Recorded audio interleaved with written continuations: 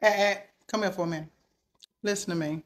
You do not have to be ashamed because you don't know how to do something. You don't have to be ashamed because you're not proficient in whatever that task is as of yet. Number one, the only way you're going to know how to do something is if you are trained or educated. So if that hadn't happened, give yourself some grace, but go ahead and make it happen.